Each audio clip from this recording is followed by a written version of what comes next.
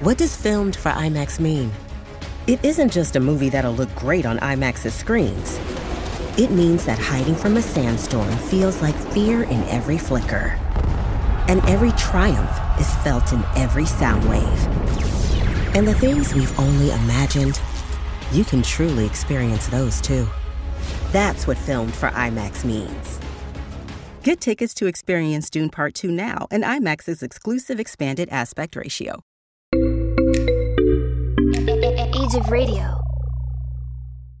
This week, a special for-screen and country presentation. Brought to you by Viceroy Cigarettes. Yes, when you have a colony to run and the natives are getting restless, calm your nerves with a Viceroy fit for a Viceroy. Folks, sometimes a movie is a war movie, but sometimes a movie just takes place in war. What's the difference? Why should we know? Who cares? These questions and more will be totally ignored this week on Is This Movie a War Movie or Is This Movie Not a War Movie?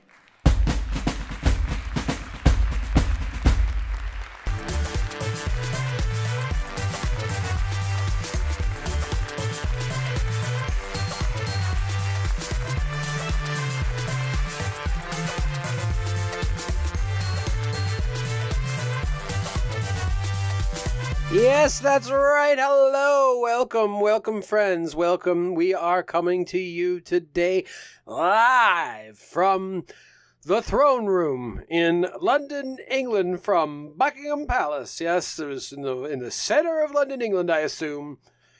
That's where we are. We are coming to you live from the Queen's throne room. Now, I understand that she is dead, and technically this is now the King's throne room, but we don't care. We only acknowledge the Queen.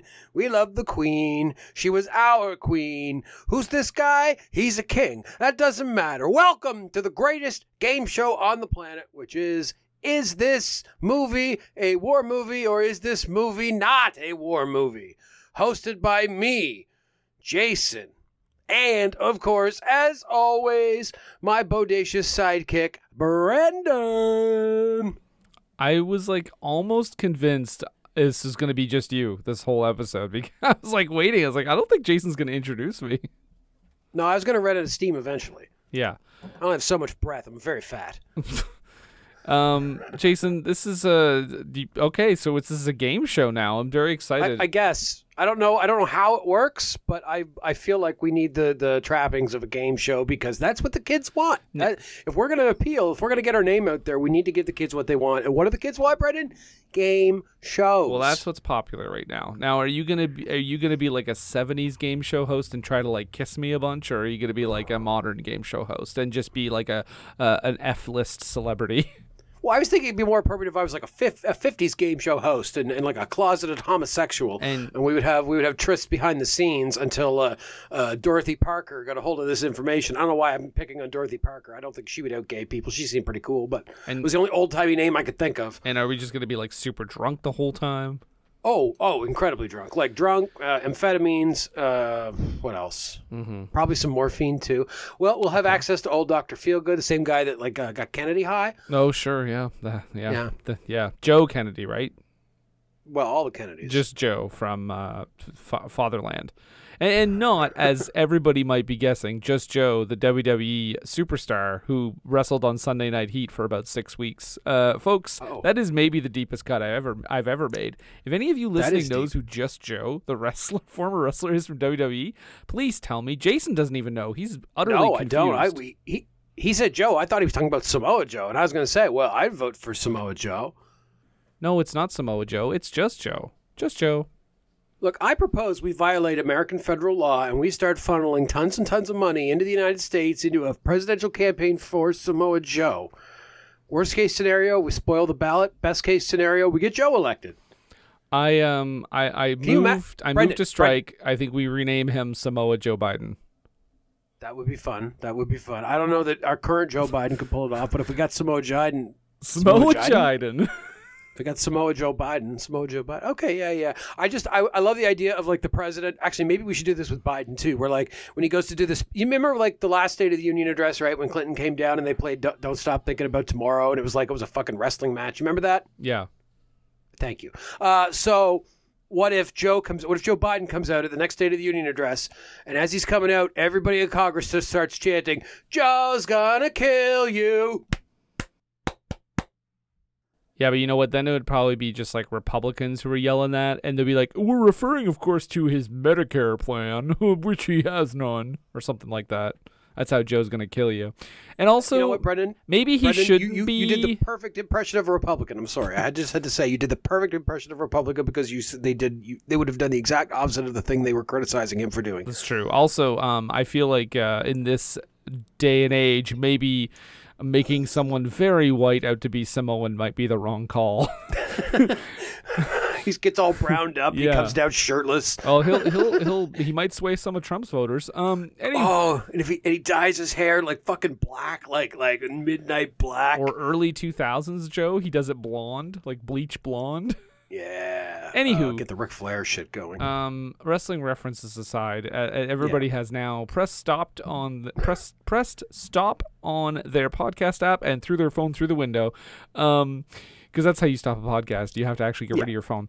This is a podcast. We've said it many times, but this is a podcast called For Screen and Country. And you heard our names. I'm Brendan.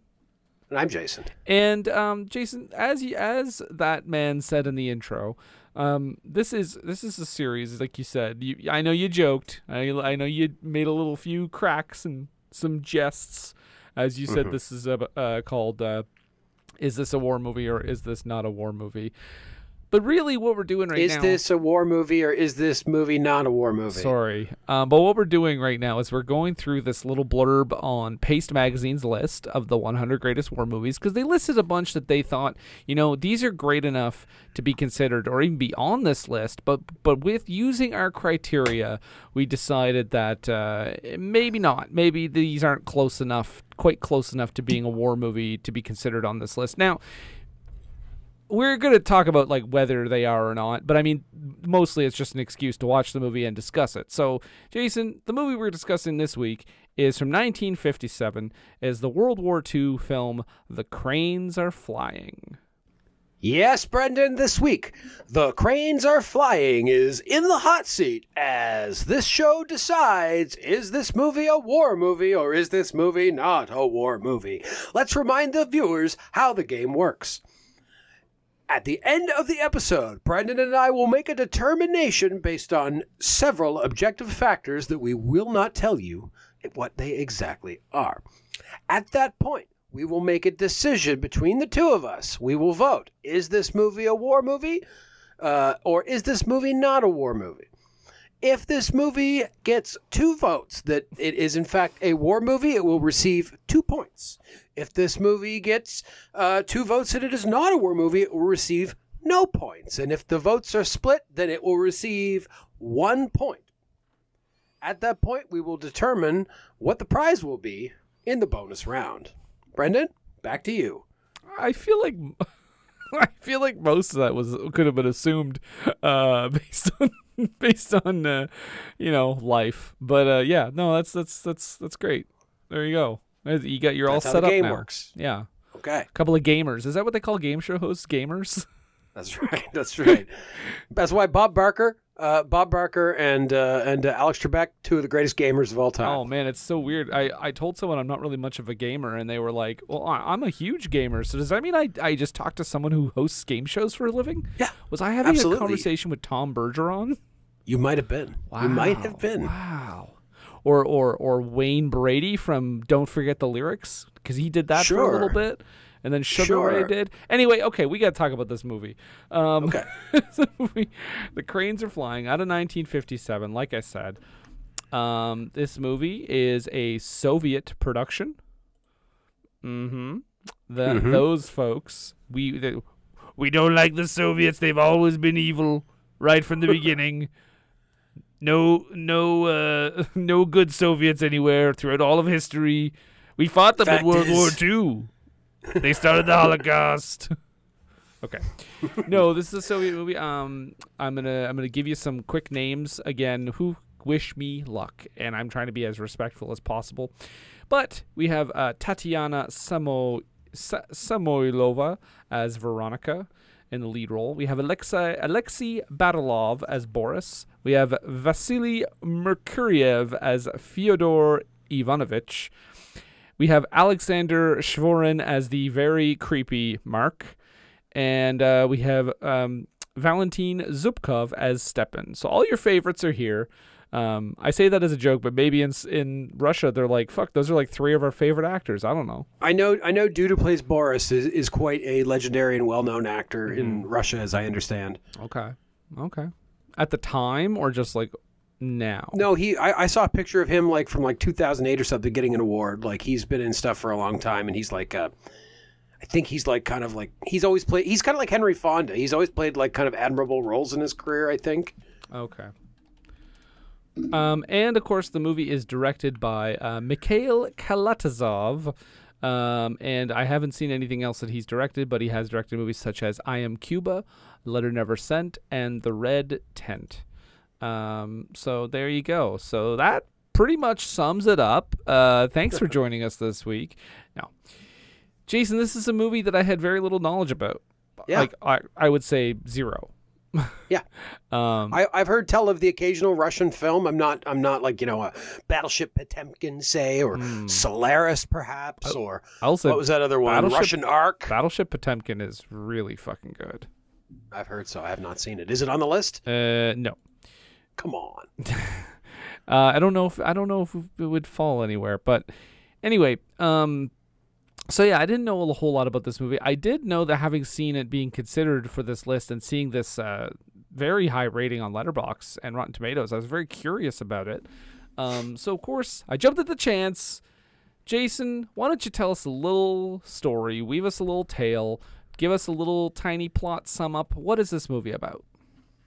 It's a tale as old as time. Boy meets girl. They fall in love. Boy goes off to war. Girl stays home, frets. Boy dies. Girl's excited and won't give up on him, but then eventually accepts it and hands out some flowers. Now, let's get into a little more detail. So we've got Boris. Oh, that was perfect. I got it. I feel like I just watched the movie again. We got Boris and we've got Veronika, a.k.a. Squirrel, as he likes to call her. A little pet name, yeah. And they are two, so of course this guy's like, it's like the 40s. So he's probably 19, but he looks like he's 42. So they're in love and they're enjoying their life. But then guess what? Nazis invade.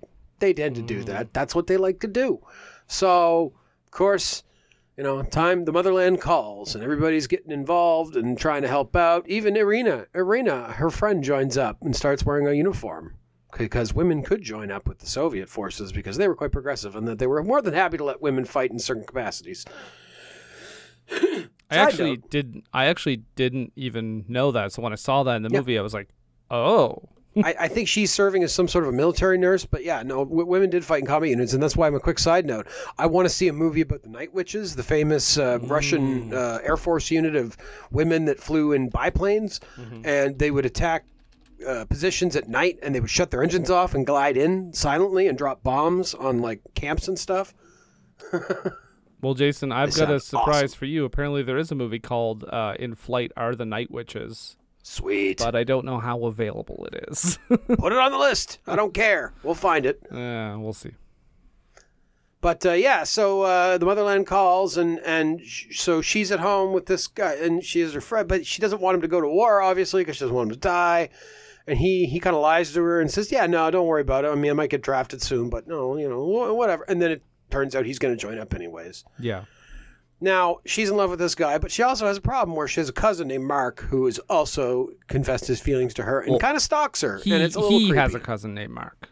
It's not her cousin. Oh, it's his cousin. I thought it was her cousin. No. No, because she eventually stays with his family, right? Is that my own racism against Russians that I assumed that it was a cousin and I was just like, oh yeah, they're Russians. That makes sense. Yeah, you were like Russia, the Alabama of Asia. Exactly. Yeah, that's what I assumed. And you know what? It's not true. And I can't make those assumptions. And I know there's people in Alabama that don't fuck their cousins. I'm not speaking to them. I'm not speaking to that minority of Alabama that doesn't fuck their cousins. But if you don't fuck your cousin, that's pretty cool. If you do, it's not that there's It's not that in Alabama there's any more people that fuck their cousins than anywhere else. It's just that they tend to like it just a little bit more. There's a lot more Alabamian podcasts about it. Oh, yeah. That's a hole that you don't want to dig in, sir. In this case, Boris's cousin Mark is also into Veronika to a point where he's super creepy about it and kind of stalks her, and it's really annoying. But not Vasili, that's a different movie. Boris signs up, and he goes to war, much to her chagrin. She's very sad about it. But he wants to get out into the field and serve the motherland. Meanwhile, they're there, shit's going down, and the town eventually gets bombed at one point, or at various points the town gets bombed. At one point, she has to go down into the subway to hide out because they're in Moscow. Which reminded me a little bit of Atonement. Remember the very end of Atonement where we saw poor Keira Knightley's fate? Yes. And that was in my mind. I'm thinking, oh, man, look at all these people crammed in the subway. It's like, at the end of that, it's like, what if that happened? And How powerless. That would be. Powerless. Yeah. Like, you might be in the subway, but, like, that doesn't mean you're safe. They're not just in there. They're crammed in there. There's a lot. Like, this movie, you got to give this movie credit. They got a lot of actors to be in this movie, or a lot of extras. I don't know if that's because the Soviet government was helping with this movie, so they probably had the resources of a bunch of people, but they had a lot of people in this movie in various scenes. So at another point, the town gets bombed, and her family gets killed. Her mother, her father, and was there a sister or something else, or brother? Or, I don't think so. I think it's just her mother and father that she lives with, and they are both killed off screen.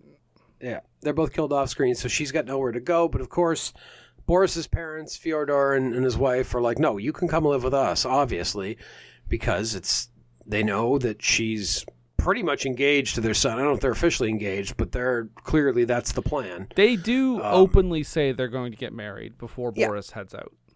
Absolutely.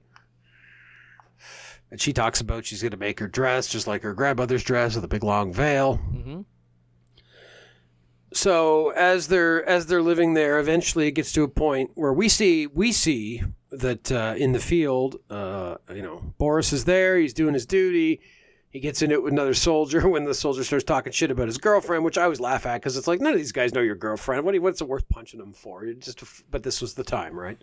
Say something. Oh, you said something about my girlfriend. I better beat the fuck out of you. But then again, of course, Jason, that just gets. You got to think about how high people's. It's a very macho thing that they're doing, right? That's true. Testosterone is high, adrenaline is high. Oh yeah.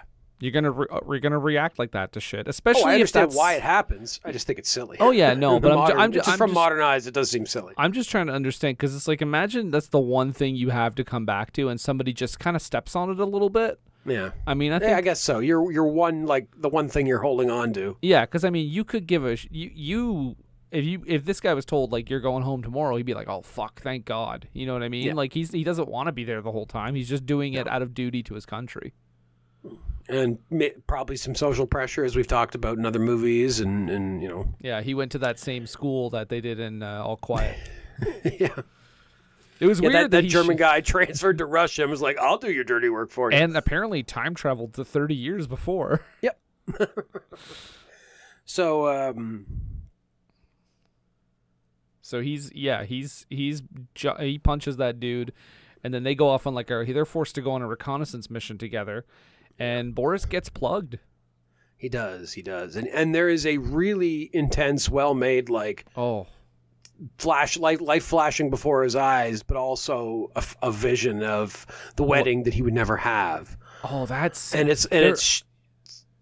Go ahead. Yeah, it's an impressive piece of camera work in a movie that has a lot of impressive camera work in it. I was going to say that does tend to be like a reoccurring theme in this movie, is that the cinematography and the editing is very, very good, and like very not 1950s feeling. Like you watch a movie from North America in the 1950s. Like there are good movies in the 50s, but they're usually very flat. You know? Yeah, this guy was doing some cutting edge shit, I would say, in 1957. Yeah, and that clearly influences stuff to come. But we'll talk about that more once we get through the kind of setup of it here, the plot. So he gets plugged in combat. dies in the field. But back home, they're not quite sure. They get some word that he may be dead, but she, Veronika, won't believe it. Meanwhile, after one of the bombings, she was kind of cornered by Mark, who insisted, okay, so he's dead, like, you got to move on type thing. And then Mark rapes her. Yeah. Now, I thought that was what happened, but it wasn't directly clear to me the first time, or the time watching it, until I happened to like look at Wikipedia later, and I was like, oh, it explicitly said. I was like, okay, I guess in 1957, even in the Soviet Union, there was only so much you could say when it came to rape, so you kind of had to imply it the way they did with him just carrying her off. Yeah, well, I think the whole thing because he chases her around and locks the doors, and then he's like pursuing her. You know what I think is interesting, Jason? This is a movie made in the 50s, and to see this portrayed in this serious, deadly, threatening manner was very interesting, considering some of the movies we've seen from this era that portray a man who chases a woman as, oh, what a scamp. Like he's a real cut up. Like, I don't know why I thought of Goldfinger, but when I understand. He throws her into the hay and she's like, no, but eventually gives in. Like this movie is not that. They are very explicitly telling you this is not wanted. This is not really cool. And yeah, and that leads to a scene where they tell the mother and father, Boris's mother and father, that they're getting married.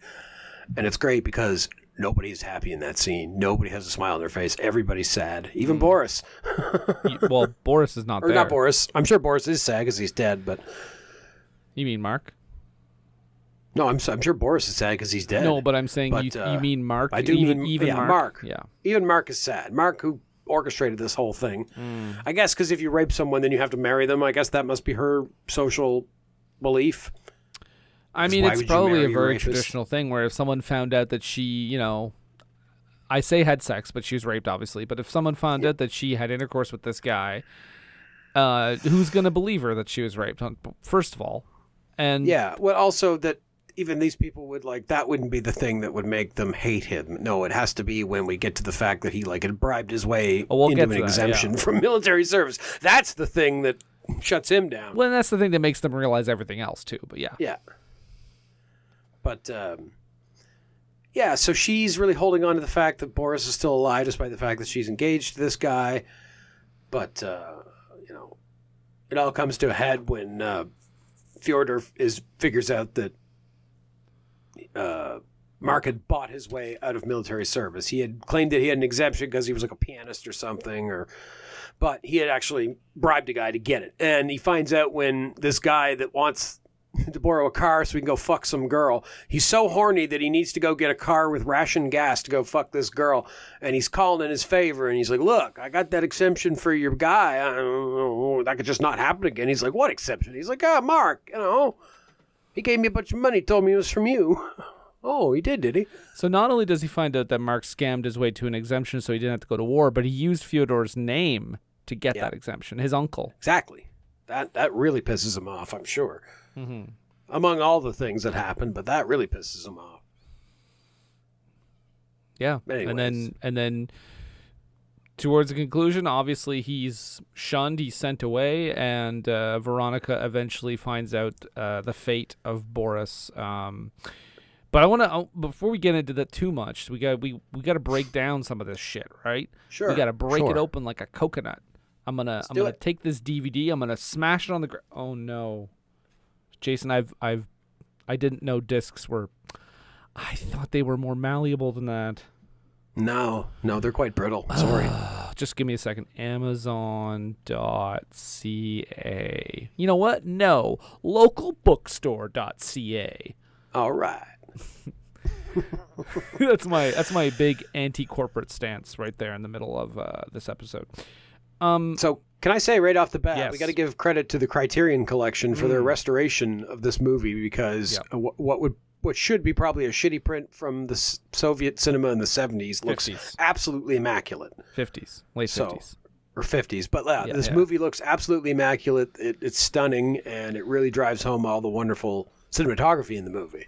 It's a gorgeous restoration, which the Criterion channel, I should say Criterion in general, They're always good at this though. Like, I feel like if something is on Criterion, it's been given like the best possible treatment. There's not a lot of shitty looking things on the Criterion channel. You may not like everything that they put out, but I mean, a great deal of it is really good. But Showgirls looks the best it ever looked, I'll tell you that. That's what I'm saying. You can never, like, I don't think you can ever watch one of their movies and think like, well, they really half-assed this one. Yeah. Like, I mean, there have been the occasional DVD in the past where that has happened, but it's been a long time. I feel like maybe in the early years. Exactly. Or when DVD mastering was still kind of a thing that people were getting used to. Yeah, there was a couple early, and some of those releases I think they actually later like re-released and fixed anyways. And you best not tell me that they half-assed their version of Armageddon, possibly the best critically reviewed Criterion Collection movie of all time. Of course, right after Yojimbo. so good that it's not even in print anymore. Oh, wow, that one must be worth some money. Fuck, I should have bought it. You should have. Also, just a hilarious... Is The Rock still in print? I have The Rock. I don't know, but that's just a hilarious thing to own, is Armageddon on Criterion. Oh, maybe it was The Rock. Is Armageddon not on Criterion? Both. I thought it was. They both are. Okay. No, but I think that'd just be a hilarious icebreaker at a party. Like, look what I got on Criterion. That's what I do at parties. So anyway, let's talk about this movie, Jason. Let's talk about it. You talked about how this movie is it's a beautiful restoration, but just building on that, like you said, the cinematography and the stuff they do with the camera in this movie, it's impressive today. It was revolutionary in 1957. This is like only a few years removed from, I think, Stalin's death, right? Didn't he die in the 50s? 1952, so this is 5 years after his death. This movie is released. Yeah, so this was a big deal when he died, because he had something called a cult of personality. Well, that's what it comes from. There's literally pictures of Stalin in the music video. But he had some very strict rules about filmmaking in the Soviet Union. Yeah. People were very like, you can't do this, you can't do this, you can't do this. If it's a war movie, it's just got to be, propaganda, et cetera, et cetera. But in this one, this is really one of the first war movies in definitely coming out of the Soviet Union that focused on like kind of an individual perspective and like also the effect of war at home. And I think this is also like the first movie that dealt with stuff like draft dodging, war profiteering, and the black market. Like these are topics unheard of in Soviet cinema before this. So this was a pretty... By the way, let me just point out, Brendan, alleged war movie. We haven't got there yet. Well, I'm just gonna call it a war movie, and then we'll. I don't want you to get sued. Right. Joseph War Bonds is on my case. Paste Magazine is breathing down our necks, Brendan. Oh man, Patty Paste at it again. I'm just saying, like, I'm Patty Paste. I'm the publisher of Paste Magazine. Oh no, not Patty Paste. You fellas better not be fucking with our list and our ideas, because if you do, I'll punch the both of you right in your fucking mouth. No, hold on a second there, Mr. Paste. Oh my God, are you Jimmy Stewart? I don't care for you Irish types around here. Oh, what do you mean by that? Well, I don't know if you know this, but I was in World War II, and another big, huge reveal killed a lot of Irish people too. What? You did what? They're always talking about their clovers and their bullshit like that. And old Jimmy just, you know what? It's going to be a wonderful life for me because yours is over. That's what I'd say to them before I plugged them. And what side did you fight on? Yeah. Okay. Tell you what, fellas, I'm going to leave, but keep it together, or I'm not going to be very happy. I just have to get past this psychopath, and I'll talk to you later. Goodbye. You're welcome, fellas. I'll kill him next time he shows up. It's okay. Patty's all right. Well, I'll be at the door. Clarence. Does he still? Yeah, whatever. Don't ask. Yeah. Anyway, the movie, the cinematography, yes. So there's several moments that I want to kind of mention. You did mention one of the ones that stands out the most is when Boris is actually killed, and he does this very slow, like it's a very slow melodramatic death, but in a lesser movie, it would just be a melodramatic death. Like there wouldn't be anything other than like you see him falling over very slowly, and maybe he goes like Veronika or something like that. But in this one, like you said, like the whole world starts spinning, and you see like visions of him marrying Veronika and going on to live together and starting a family, and you're like, oh. It's not just his life flashing before his eyes. It's him like being like, these are all the things that I'll never do now. It's pretty tough. It's pretty heartbreaking. It is heartbreaking, and it's so well done because all the elements are there. That this exact like idea could have been done in a sitcom or something, right? And we've seen it. We've seen it where like somebody has like a near-death vision and shit. All the elements are there, but this director is so talented that he takes what in such lesser hands so easily could have been stupid, a parody of itself, and rides the line and makes it heartfelt and tragic and believable. And it's also, I gotta say, like, I was pretty shocked that he died in general. Yeah. In general, I was shocked, and I was also very shocked that he died. This is not a long movie. This is like 97 minutes. He dies 45 minutes into the movie. And I was like, whoa. Because I thought the whole drama was going to be, will he come home? Is he dead? Is he alive? But we're not with Veronika. We know more than Veronika, our main character. No, but here's the thing. Even, and I don't know, I can't speak for you, but for me, even though I have more information than Veronika, through till the end of the movie, I was with Veronika. I was like, is he still alive? Like, he might still be alive. Like, he's going to show up and whatever. And he doesn't. This is because that's fucking life, man. Yeah, no, that you know what, that's true though, because you do see what you think is him dying, but her performance, the actress who plays Veronika, she's so believable and so good. Tatiana Samoilova, that you almost like, she's almost so believable and so good that you're like, yeah, no, there's a chance, right? There's a chance, right? Yeah. And you're hoping, but.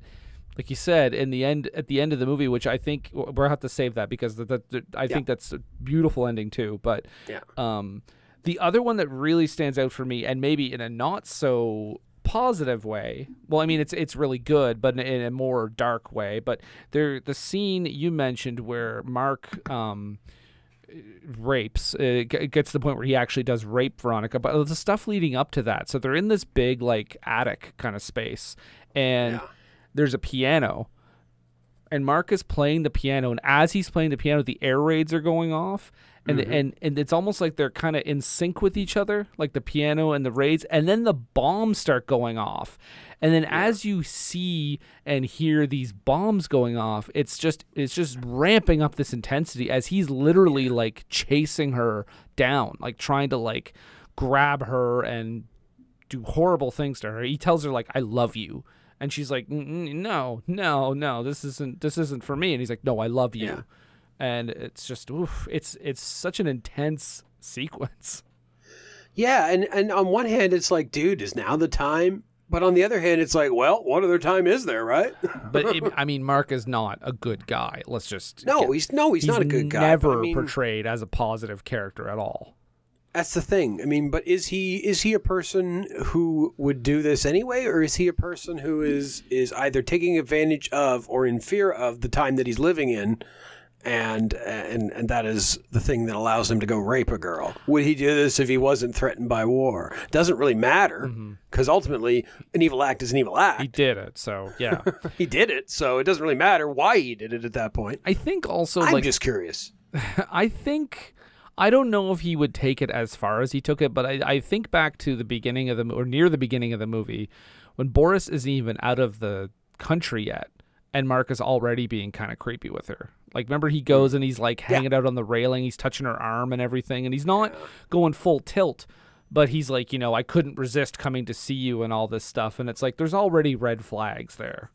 Well, and here's the thing, too, that I noticed watching this movie as a man who doesn't have to deal with this in life, but just seeing how for this character, for Veronika, her life whether she wants it to be or not, seems to kind of carry from man to man to man. And that doesn't mean that she's like out there just working her way through man to man to man. No. It's because it's what society demands. She's with her boyfriend, right? He goes away. They assume he's dead. She feels compelled to, I guess, go with this guy that raped her because that's what society demands. And then after that's all over, then she essentially latches on to the soldier guy that shows up that was there with Boris in the field and seems to be like kind of with him at the end of the movie. Yeah, And I mean, it's like he's there and he immediately is there to comfort her, but it's like, oh, so he's there to fuck her. He wants to fuck her too, regardless whether he wants to comfort her or not. Yeah. And it just feels like these women, it's like that's what they go through. It's just like, is every man that's going to talk to me want to fuck me?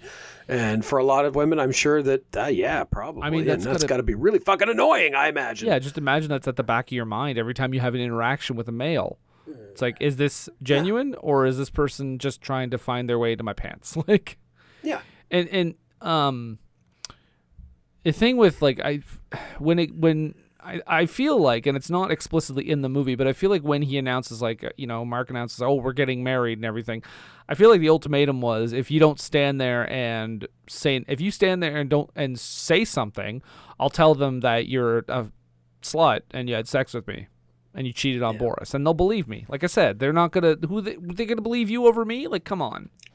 And even then in the Soviet Union, I'm sure it was a time like, you raped me. Well, you were asking for it. Yeah, what kind of dress was with your little wearing? peasant clothes on and your burlap skirt? You were asking. Wait, you had clothes on? Like you were just asking to get them ripped off?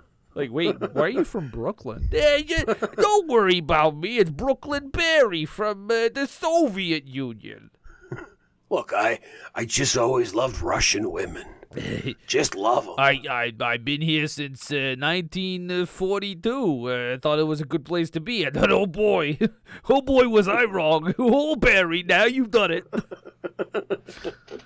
So I don't like that my new character was born out of that premise, but I'm a fan. I'm a fan of my own character. Barry the Russian Pussy Hound, Brendan's breakthrough new character. Brooklyn Barry the Russian Pussy Hound. Brooklyn Barry the Russian Pussy Hound. My apologies. Yeah, ooh, that was close, Jason. Thank you. I appreciate your apology. Okay, and then there's one other one that I want to talk about. One other like major use of like cinematography and everything. But there's one scene where Veronika is gonna commit suicide. Like she's at the point where she's gonna kill herself. I don't remember what happens right before that. Is that that's not when she finds out that that Boris is dead? I think it's just when she's overwhelmed because the whole family hates her because they think she's just abandoned Boris, like, cheated on Boris and is now going to marry Mark. But she gets was it maybe brought on by her father or her future father-in-law originally because of Fyodor, like giving a speech where he's like, women who cheat on their men deserve nothing but contempt and they should be left in the streets. Yeah, he says the quote, I believe, is from one of the other guys: broads like that are worse than the fascists. Yeah.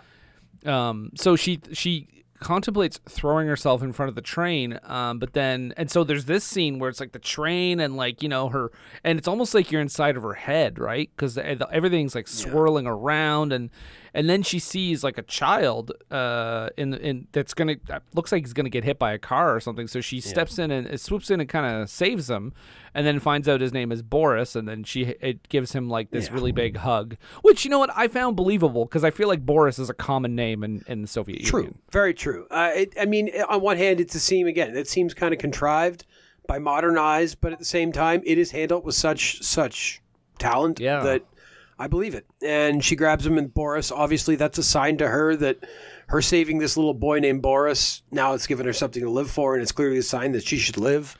I know this scene has a literal train in it, but for some reason, I thought of Train Spotting when this scene happened.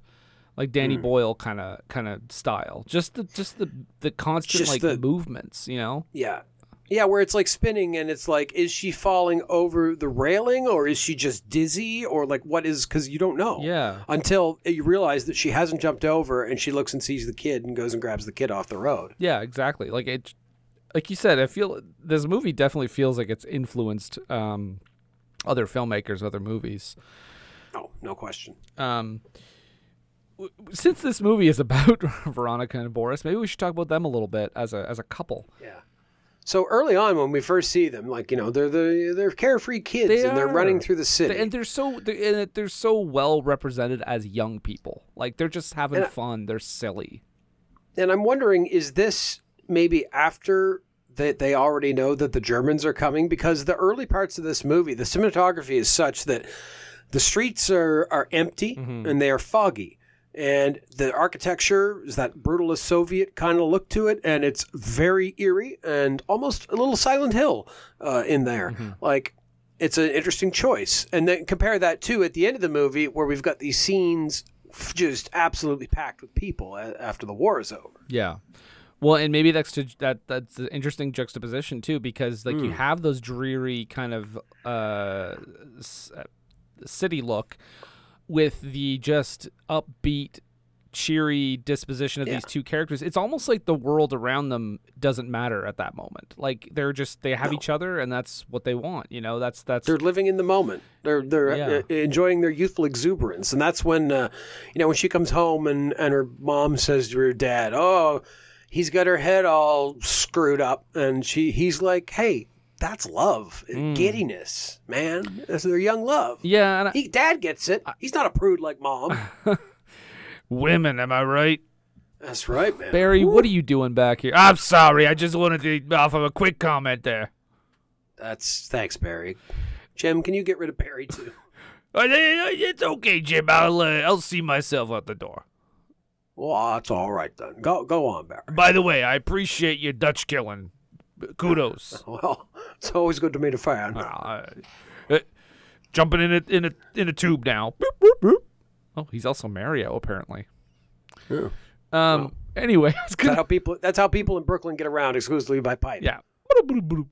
And not tube, like I said. Yeah, no, I like that. I like that the parents are the way they're talking about it.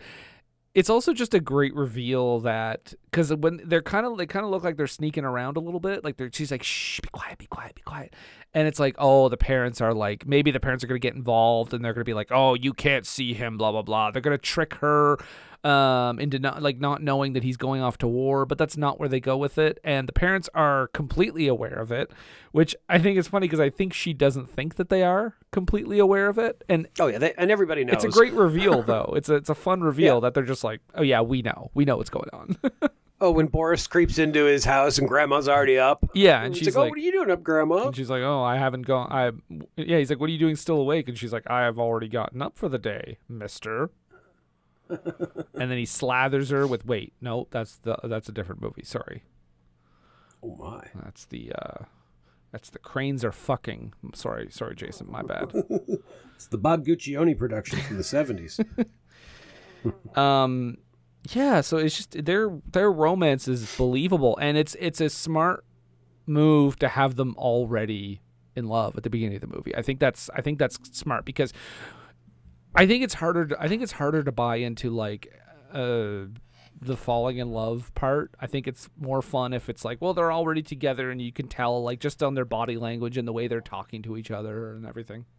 Yeah, but look, if we had to see them fall in love, Brendan, they'd have to add a whole other hour onto this movie. This movie would be 2.5 hours long, and it would be too long. Well, but let's not forget, we did get a movie where two people fell in love, and it was one of the best movies we talked about, and that was Brief Encounter, and that's true. And that was only like 85 minutes.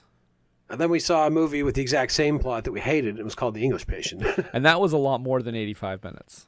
Oh yeah. Or if it wasn't, it sure felt like it. It might have been good if it was 85 minutes. Maybe. But then we wouldn't have got the Willem Dafoe scenes, which are easily the best part. That's true. Jason, you're giving me a look like you don't even remember he was in that movie. That's right. He was. Didn't he fuck his hands up or something? Yeah, he gets like tortured in one scene, I think. Was Colin Keith Reddy in that movie too? Who knows? I don't remember. Colin Firth crashed a biplane. That's all I know. That was what, 2018 we did that movie? It was a long time ago. A long time. We were both in our 20s. Yeah. Jason, don't worry about it. So Veronika is also, again, I know I say this a lot when we talk about old movies, but it has to be said. Veronika is a very strong female character for 1957. I mean, she has a lot of shit done to her. And she doesn't exactly get to like kick anyone's ass or anything, but that's not what I mean by strong female character. I just mean one that has like characteristics and is not just like a punching bag. She does feel like it does feel like men keep trying to take her agency away, though, right? Like that, maybe not Boris, but it certainly feels like Mark tries to do that. And to a lesser extent, maybe the guy at the end who might want to fuck her, but I don't think he's quite as awful as Mark in that regard. But it does feel like everybody's trying to reduce her to, you know, oh, this woman or this broad. Like you said, when that guy's doing the speech and he's literally describing what he thinks that she's done and saying that women that do this are worse than the fucking Nazis, Jason. Yeah. Yeah. Like, how do you take that? How do you not want to throw yourself in front of a train after hearing that? Exactly.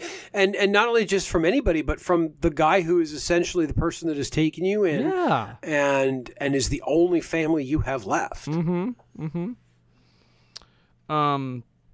There's some like critique, there's some politics shit in here, like a little bit.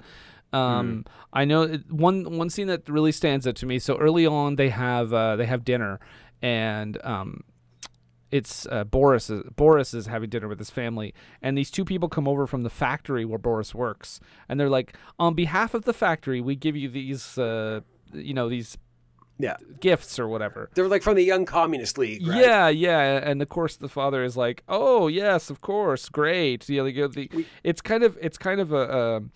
It kind of holds true, because it felt to me like a critique of like when corporations say like they're for like Black Lives Matter and stuff like that. Like it's very like fake sentimentality. It's very much of like, I live in the society. We all know the speech. We know what it said. We know what you guys say when you come and give us something. Don't worry about it. Sit down, have a drink. Like, yeah, they're like, you don't have. We get it. You spare us. You don't have to go through the bullshit. Like, we get it. But But also, that's exactly a sort of scene that I doubt you would have ever seen in the Stalin era. No, of course not. No, because that's a critique of some aspect of government and corporations. There was another line that made me kind of look at it sideways like that, where he says, oh, the only thing you got to worry about is the police. There you go. Yeah. Again, this is like, 4 years after he was gone. So this is like kind of revolutionary. This is like the first one. It took them 4 years to really be like, no, we can do this now. Like we're not under someone's thumb anymore. I'm not going to argue that the Soviet Union didn't have its problems, but one of the things that it did do after Stalin died is it did make a conscious effort to kind of de-Stalinify the nation as much as they could, like to get rid of that cult of personality. And I really don't think that any Soviet leader thereafter quite had that level of cult of personality. I mean, Khrushchev certainly was remembered, but I don't know that he had that. And well, I mean, maybe Gorbachev at the end, but even that, like, he kind of ended communism, so... Yeah, and we got a really good guy down there now. Oh, yeah, fantastic. Gotta love those FSB guys. I love Putin. Putin, it's my favorite Canadian treat.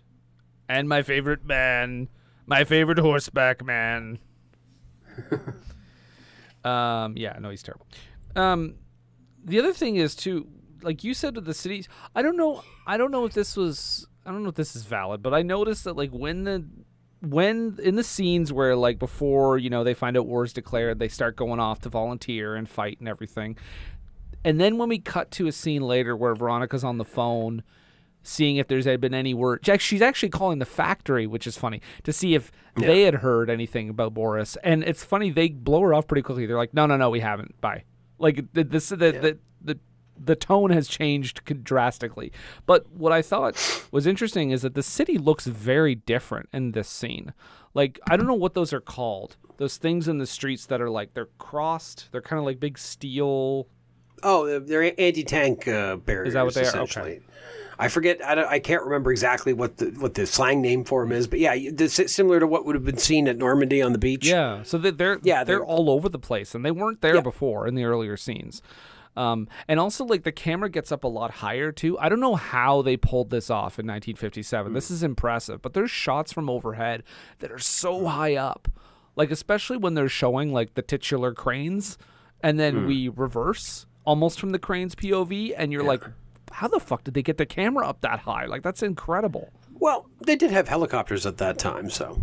But I mean, a helicopter shot but a crane can only go so high. And in 1957, a helicopter shot would have been like your budget. Like that would have been Brendan, it. the title of this movie is not referring to birds. What? It's talking about the cranes they used to film it. Oh. Those cranes were flying. So wait, I think the documentary you could also just call The Cranes Are Flying. Yeah. Just be about the crane shots in the movie. The cranes of the cranes are flying. Yeah. Yeah. It's just people throwing cranes and jibs at each other. He's using trebuchets to huck cranes into the air. What are those? Those are cranes. Watch out. Just wait till we see this footage. Oh, boy. Oh, my God. It's going to be nuts if we can recover it. Yeah. Somebody catch the crane. Anyway. Yeah, so I just thought like that was a pretty decisive change, was the look of the city. And like you said, the crowds get more, like it gets packed like a can of sardines, especially when you see the hospital scenes. Yeah. That's rough. That's right. But also during the victory parade at the end, and we have that that high 3/4 shot over the crowd. It's actually a really cool shot because we're following Veronika through the crowd. It's like the camera's handheld and it's following her through the crowd, and then at some point it kind of swings around her and goes up into the air a bit, and we see this like overhead shot of the or 3/4 shot of the parade coming through and all the people crammed onto the street. Yeah, it's really cool. It's a great use of space. We also, we never talked about a key plot element too, is that Boris gives her a stuffed squirrel, like the thing that he, the runner. Yeah, he gives her that before he leaves, and he puts a little like love note in the basket. And that obviously that doesn't get seen for a long time. Like she doesn't know that there's a note in there. No. To which I wrote, I get why you put the acorns on top to like keep it in there, but like, man, take a few of those acorns out. You got to make it more obvious. I guess he just wanted her to find it at some random point and be like happy to see it. But here's the thing too. Remember, throughout most of the movie, she is desperately waiting for a letter from him. She is like running up to the post person when they get there. She just wants to hear from him, any sign from him. So when later in the movie, when we see fucking Mark go and grab that squirrel and wrap it up and take it with him, it's like, you piece of shit. Yeah, it gives it you motherfucker. It gives it so much weight because that's not just like a present that he gave her. That's like the one thing that tells her how he felt. I mean, she knew how he felt, but that's just a I don't know how to say this. Reaffirming, I guess. Yeah. How? But it's the letter that she wanted, and she had it all along and didn't know. And he almost gives it to, because Mark is cheating on her. Yeah. And he almost gives it to that girl's kid. And of course, Veronika comes in and rips that thing out of his hand and gives him a good like 7 or 8 smacks, which is great. Like, fuck that dude. Yeah. And that's what I mean when I say Veronika is like not just a punching bag, because she does step up a few times, and that's one of those moments where she's like, no, fuck this, I'm not a victim. I'm gonna smack this guy in the face. And then the message the message inside says, "My only love, happy birthday to you.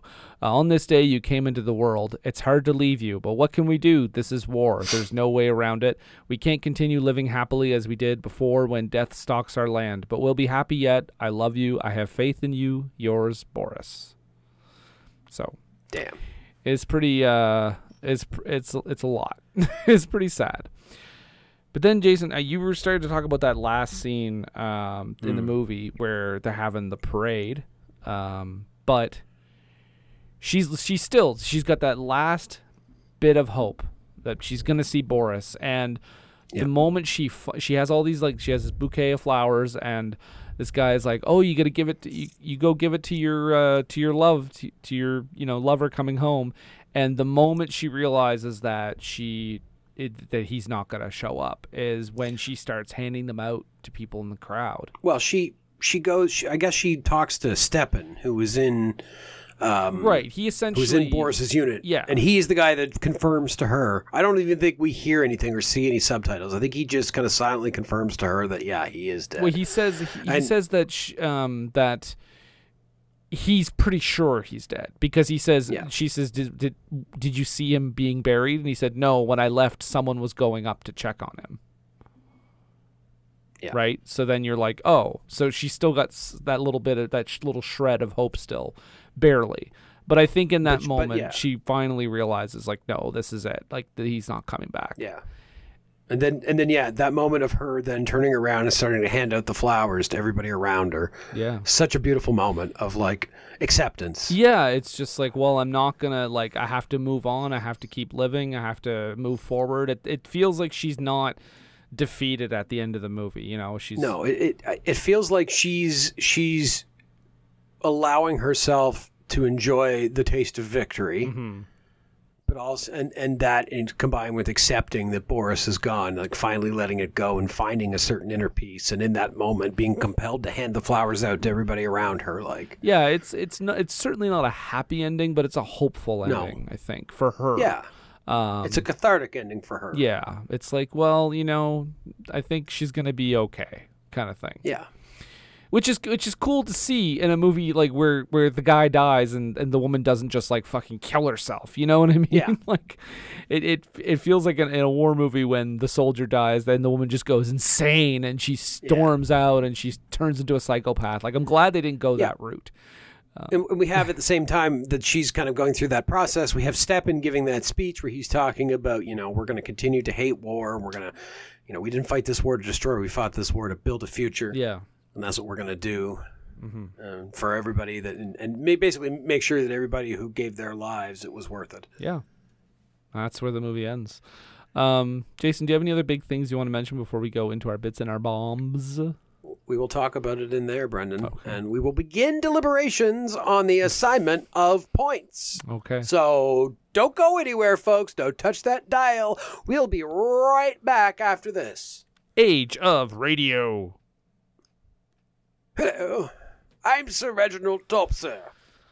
I was the head committee of the House of Lords on investigation into tobacco companies in the 1960s, and in that report we determined, through extensive study, that Viceroy cigarettes are the healthiest cigarettes that one person can enjoy. Have you ever said to yourself, oh, the cigarette I smoke is delicious, but it hurts my throat? Viceroy doesn't do that because Viceroy has the soft, embracing hand of a colonial administrator working with the people that he has conquered and is exploiting.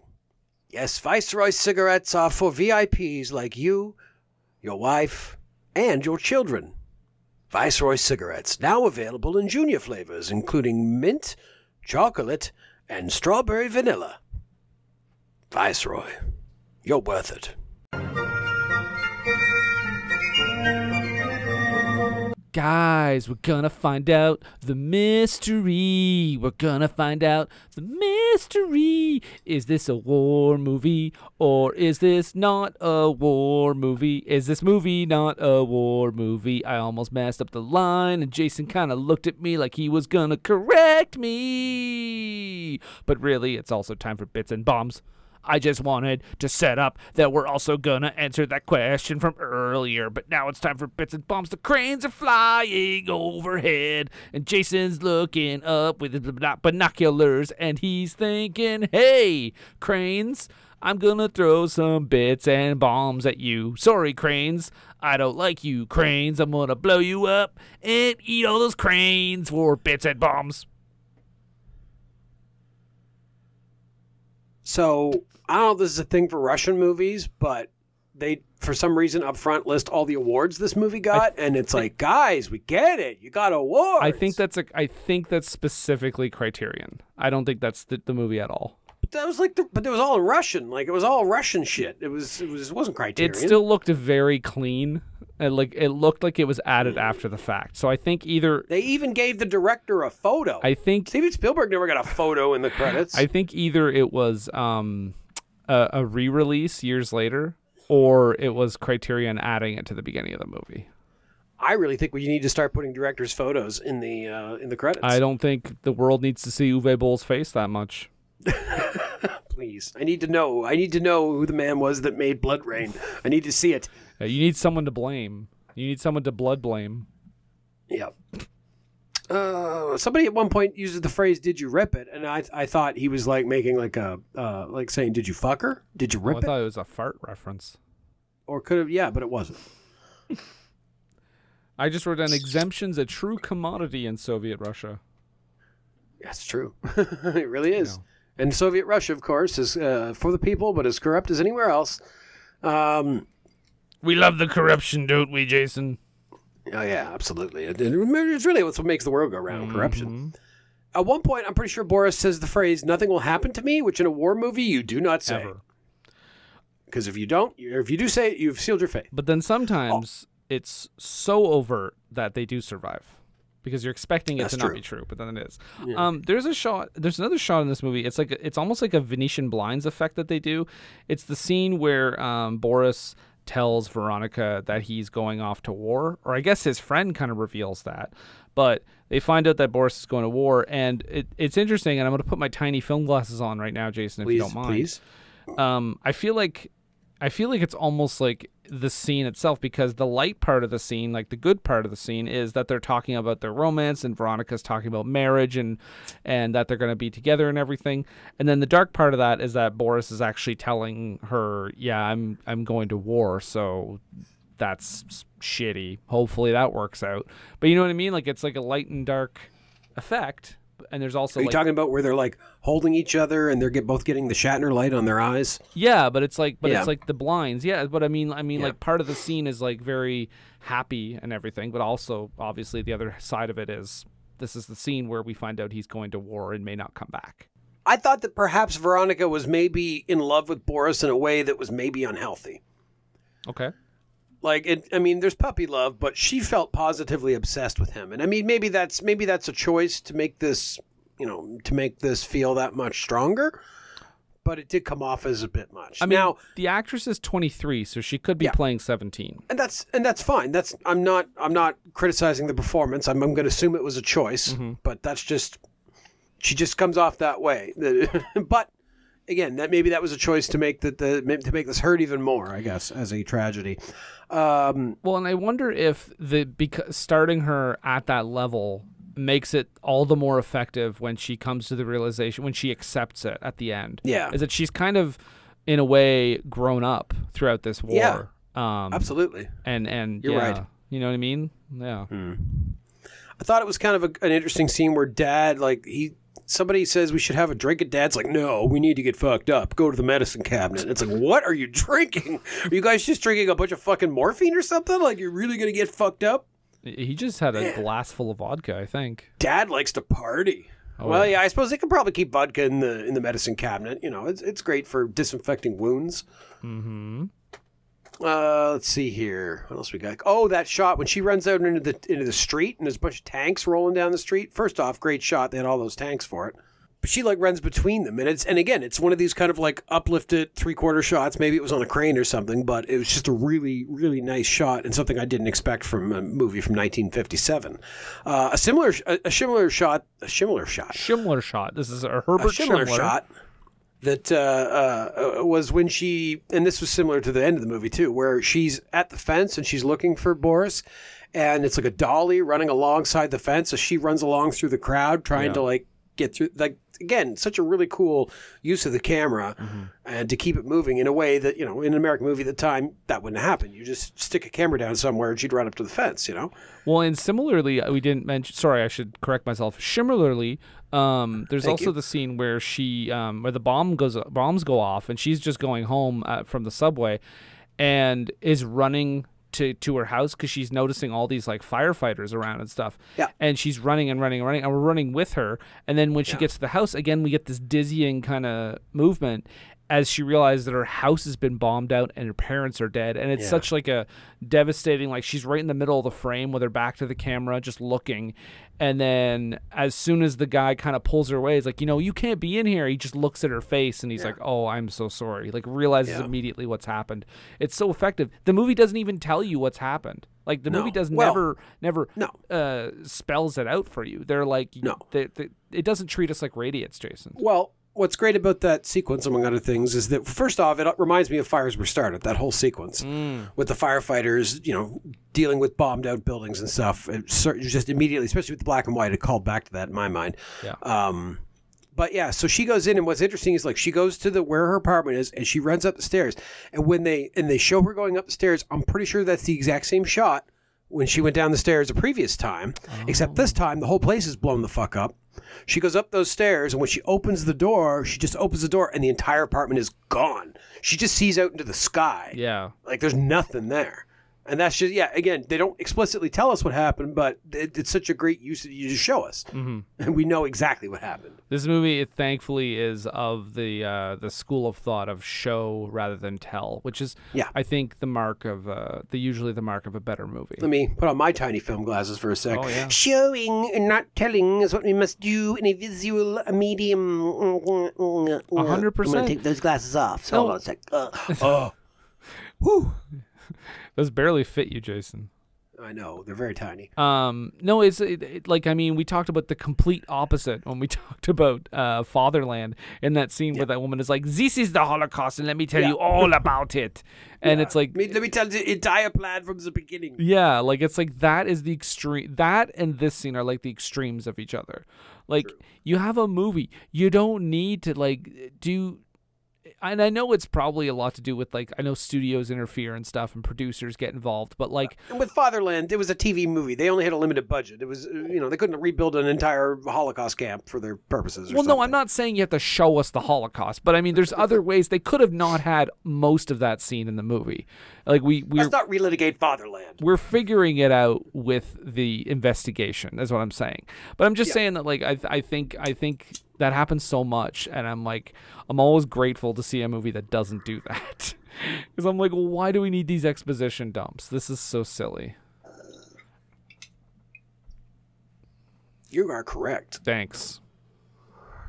You get a point for yourself. Thanks. Oh, does that mean I am a war movie? Yeah. Oh, sick. Brendan's a war movie, folks. Yeah. Congratulations. I'm about the Boer War, the best war. I was reminded, of course, of Battlefield Earth while watching this movie because I saw a couple of Dutch angles. Oh, okay. But here they were used properly. Yeah. Properly and with, just as occasionally. Not the entire movie and for no reason. No. There's reasons. Something crazy's about to happen. Okay, you can't just say that for 120 minutes, Battlefield Earth. Yeah. So when the piano was playing over the air raid sirens, we talked about that. That's a great scene. The love confession in the maelstrom of the bombing. I love their simulation of the bombing, like that they went all out with it. Like they went like heavy bombing, like boom, boom, boom, boom, boom, boom, flash, flash, flash. Like they were making it an intense sequence, and I appreciated that. I like a good intense bombing in a movie. You tell me that every day. Oh, and when Boris gets shot, because we talk about that whole sequence, but the very beginning of that, he gets shot, and there's this shot where the camera is pointing up at the sun, and it does like a pull zoom thing, where it looks like that, where it's almost like he's falling down to the ground, but it's like just having the sun like get pushed back in the zoom.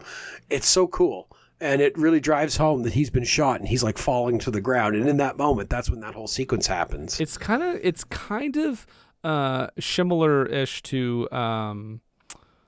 Sort of like the Hitchcock shot, like the pull focus shot. Yeah. Yeah, exactly. Not the same thing, but it's like in the same... But instead of doing it to a face or like somebody on a set, it's doing it to the sun and looking it straight at the sky.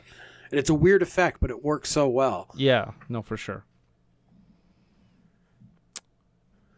They do that carrying the guy on his back through a battlefield shot that we talked about in... I almost said Island in the Sun, A Walk in the Sun. Walk in the Sun. Did it happen in The Walk in the Sun, or it happened in Attack? Anyway. Yeah. I mean, I know it happens in Hacksaw Ridge many times. Yeah. So I want to point out every time I see it, I was surprised to see it in this movie. I was like, oh, that's a pretty popular war movie trope. Oh, yeah. Yeah. No Man Left Behind, you know. Yeah. Mark gives away the squirrel, that asshole I wrote. Yeah, that lady wanting to go for a ride and be like, oh, we must, because it just comes out of nowhere. Like, I get obviously we get the purpose of this character, but it's so funny. Like, out of nowhere, this lady is super horny and she's like, oh, I just want to go for a drive. Like when I was a girl, a random drive. And he's like, yeah, but gas is rationed. I don't know if we can get a car. And she's like, oh, you'd best get a car. And he's like, well, I'm hard. Let's go find a car. And then, of course, that allows us to find out that Mark is, in addition to being a rapist, is also a fucking draft dodger. Yeah. I also thought, like, the scene where she's told by the other soldier that was with Boris at the time about Boris's death. He doesn't realize who she is, that she's like Veronika, that she was his girlfriend. And so he's telling her, and he's like, oh, like, I'll tell you because you're not with the family, but I got to tell them that Boris died. And he does this so casually, which I think it's not his fault. I'm not saying like it's a fault for him doing it like that, but that's got to sting even more for someone to just and then drop he's it like, like yeah, that. I got to tell her, I got to tell his fiance too. Yeah. And she goes, that's me. Yeah. Brutal. But she's still, at this point, even after he tells her, she's still convinced that he's alive and that there's hope that he'll come back. Yeah. And then the war ends and we get to that last scene, which is so cool. The only thing I have to ask about, and you know what? I'm willing to accept that cultures are different and things happen. You know, I don't. But when, what's his face? The guy that was out there with... Stepan, yeah. Stepan, he meets his daughter and he just kisses her butt. He just like kisses the baby's butt.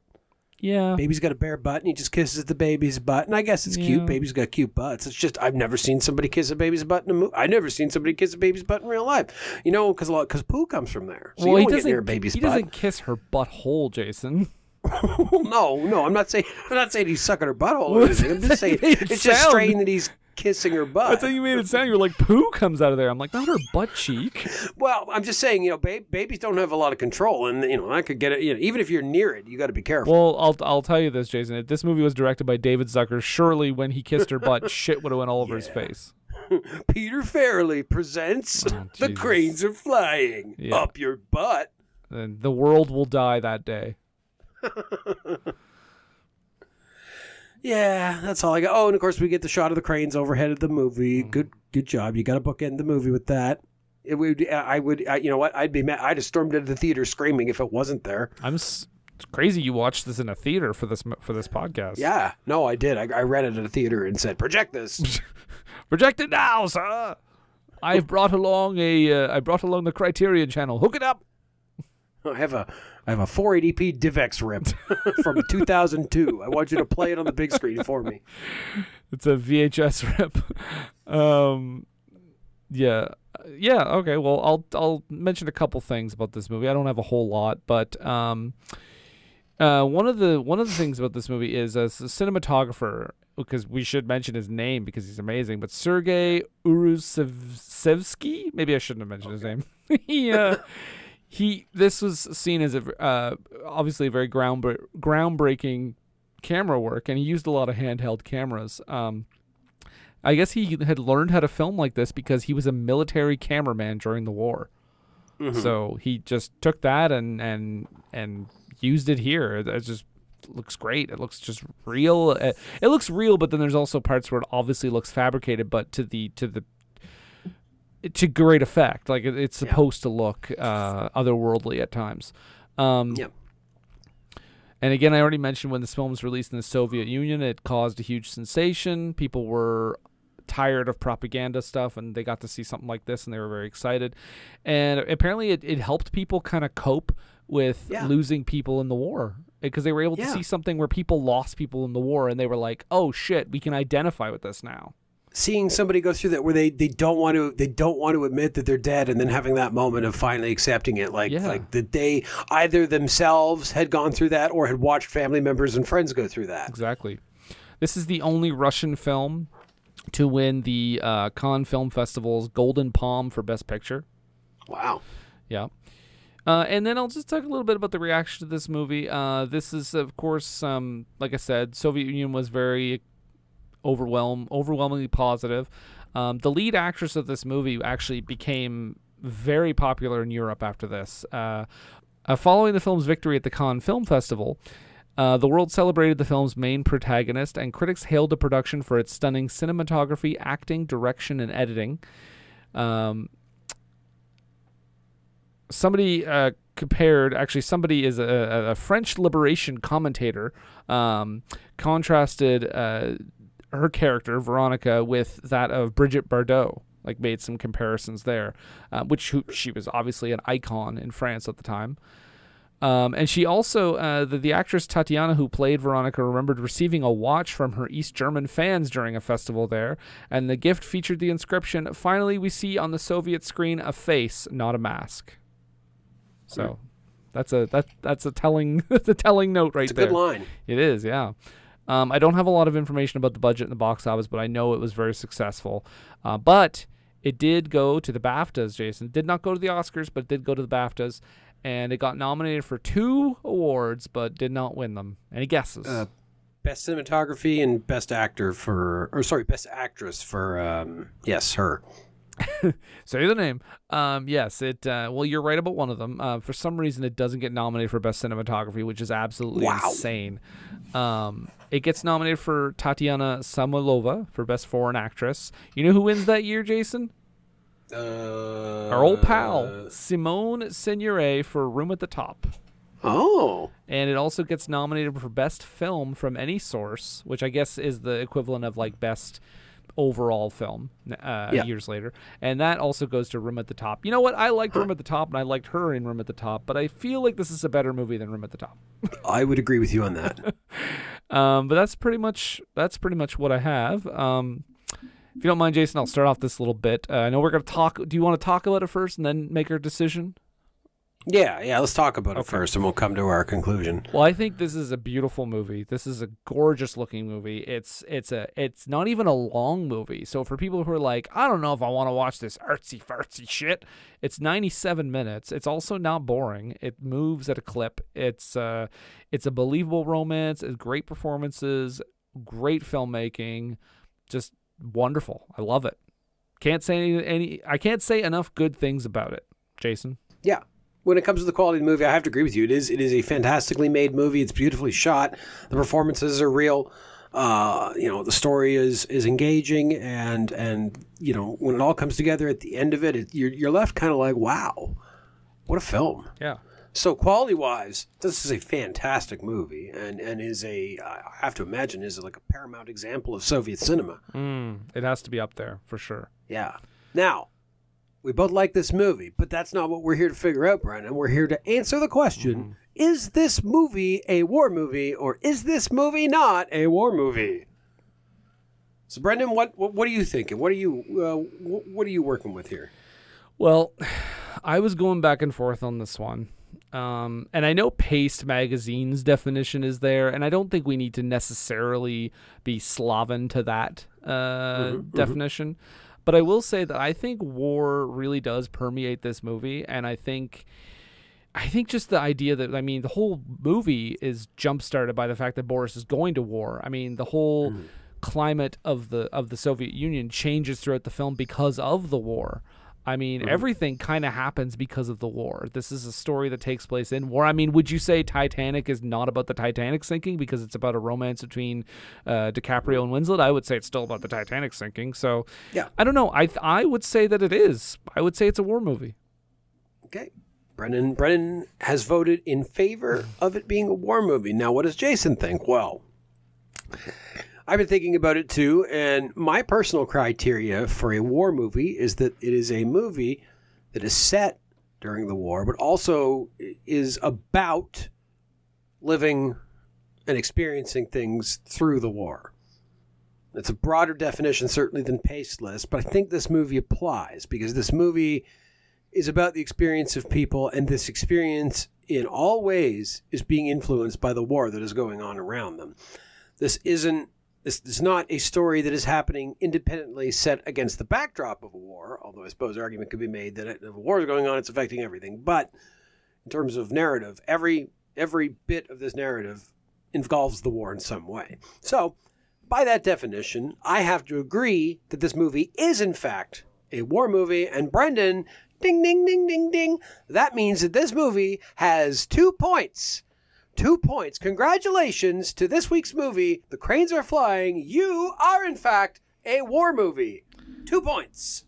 Wow, great job. The Cranes Are Flying. You did it. I had faith in you, and because of watching you, I figured you would win at least 1 point because I thought you were a war movie, so there you go.